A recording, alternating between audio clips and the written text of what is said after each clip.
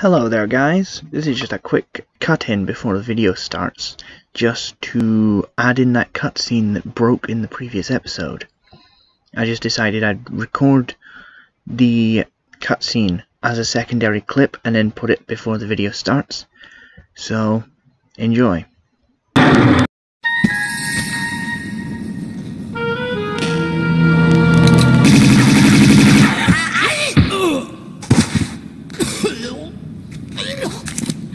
Pardon me, if that was just your way of trying the doors for me. With a Tommy gun on my keyring. Though not anymore. So after you. Somehow, you don't behave like you got a monk's blood. I understand that somehow is in my favor, so indulge me about the dagger. I'd be indebted with your life. These doors are waiting for the right one, the right time to arrive, and then the dagger's blade will honor the hearts of those who believe. So unless you pledge your loyalty as well... And which one is that? To the sins and fortunes of Marco Bartoli!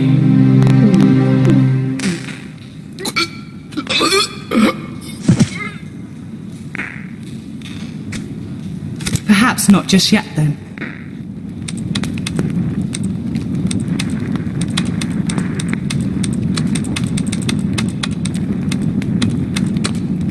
Aha! Gianni Bartelli, Via Caravelli, Venice.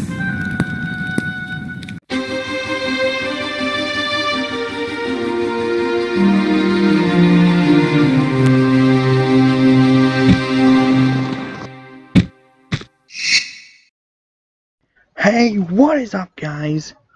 Welcome back to Tomb Raider 2. We're in the next level now, this being Venice. This one is a little bit different to the previous one because there's a lot more enemies. And a lot of them are a lot more aggressive. And they're people, rather than just animals. Yeah. Okay, please just, yeah. Typical. I jumped too far and then I end up in the water. There we go. Right. Now, as we continue through this series, there'll be a lot more puzzles to complete, a lot more obnoxious tasks. This one being one of the more annoying ones. There is a way to make this task a little bit shorter though. If you go out here and you jump in here, you don't have to do it twice. Because there's something in here you've got to press. Which, you got to come in here anyway. But if you can save time by coming in here first, you don't have to go in here twice, only once. This being Venice, it is flooded. So, that means there's a lot of water. Luckily they don't make you swim through it all. You have to, you can get a boat, and actually the boat is necessary for a sneaky trap at the end of the level. That if you don't know it exists, you'll be caught out by it. Neat little feature there is Lara can actually shoot through windows.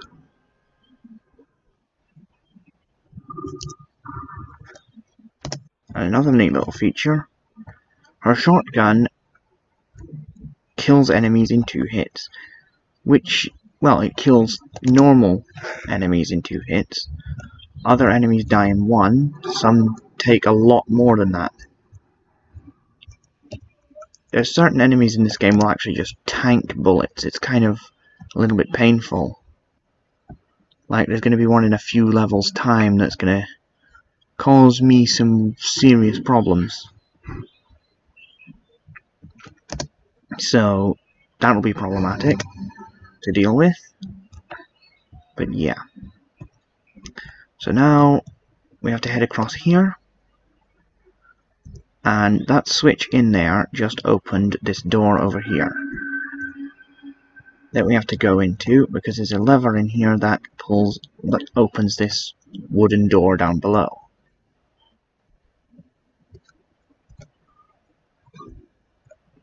Now because we killed that guy on that balcony, we got the key for this boathouse. If we didn't kill him, or we didn't know to go get the key from him, we'd have had to go back up again to get the key to get the boat out of here.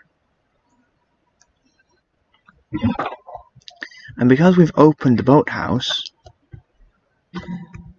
we also get a chance to receive a new item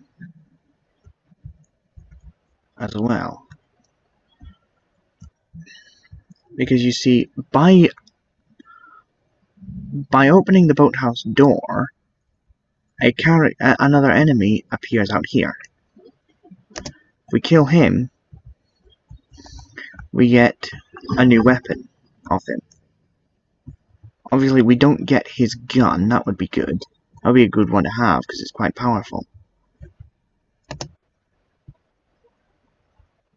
There he is. But no, we don't get that one. We don't get the, you know, James Bond gun. But we do get these automatic pistols. So, yeah, they're quite nice to have. And now we can head in here. It is quite dark in here, so I'm gonna get a flare out. And there's a sneaky little bit here that contains a secret.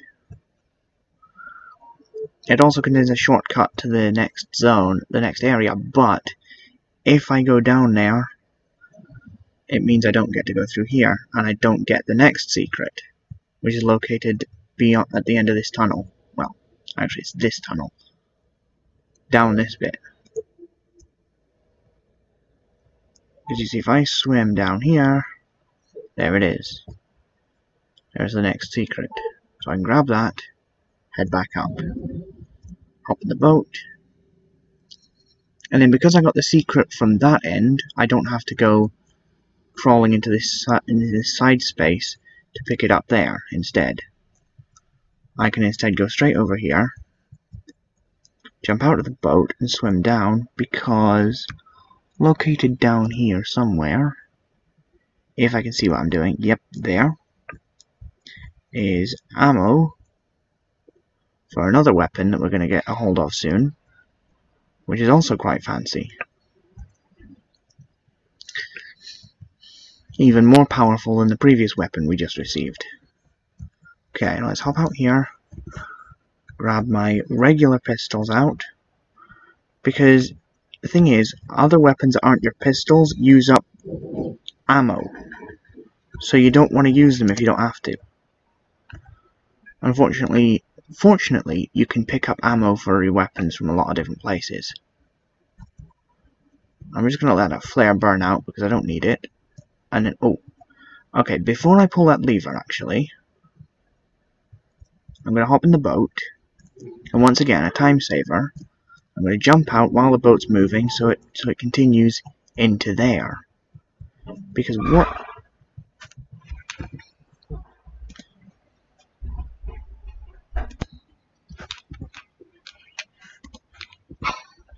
So I let the boat go in there, and then I can pull this.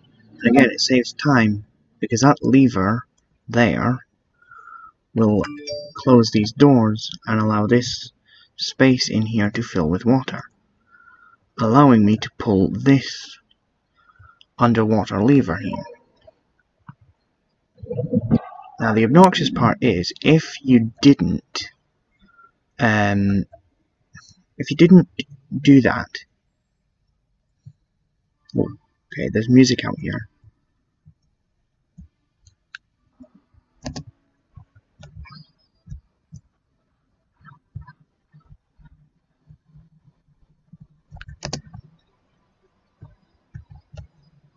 I hope it plays well, because I do actually like the music in this area.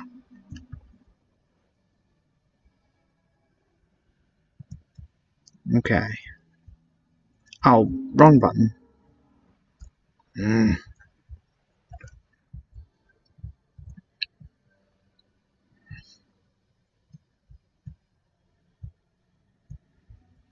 Okay, now there are some secret things that you can get in this level, where there's some sneaky things that try to pretend to be secrets,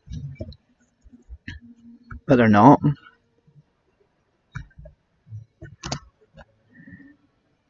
I'm not going to go to those because they pretend to be secrets, so I'm not going to bother with them.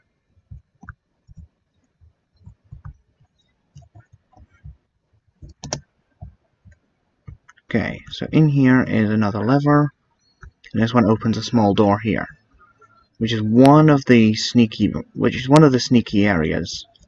They pretend to be secrets. I'm not going to care about them because there's no point. So heading through to the next area down here, we head past that sneaky door there, and we continue here. Now in there is the access for the end of the level. But I'm not going there yet. I'm going to head up here.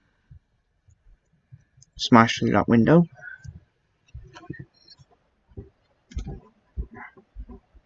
Okay. I may try to sort out a few things downstairs. I think I bed now. Located in this upper section here that I break through is the third and final secret. So if I just shoot through this... Oh yeah, that's a funny glitch, by the way. If you yourself or one of your personal items does not pass through a window, that window does not break. I think it's either got to be a bullet or you yourself has got to pass through the window for it to break. It's kind of weird. So now we're going to continue back around here again. Again past the sneaky door. And head up to here. Now located in here, yep, he's already shooting at me. Located in here is another guy. I'm going to use a small med pack here. I'm going to need it. I don't want to take the boat in there because it'll get stuck. So I'm just going to leave the boat right here. Jump out right there. Grab number 3 and shoot this guy down. Okay, I think that's him toast. There we go. So now I swim over here. Now, this room has a special factor with it.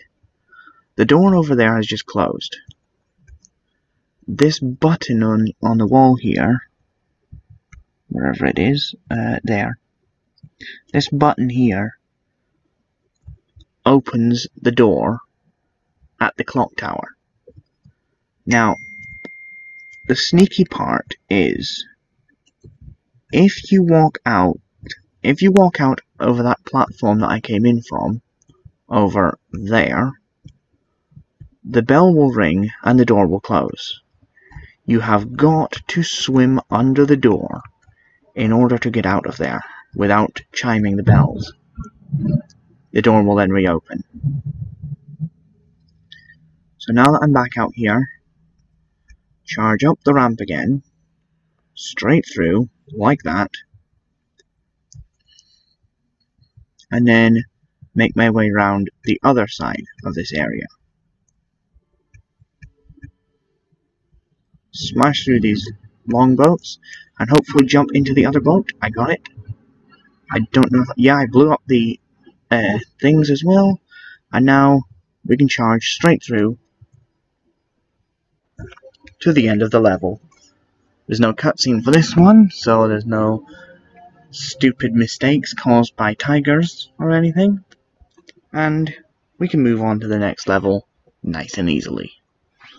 That being Marco Bartoli's hideout, where I will see you guys in the next episode. So until then, this has been Delphin. I will see you guys next time. Take care.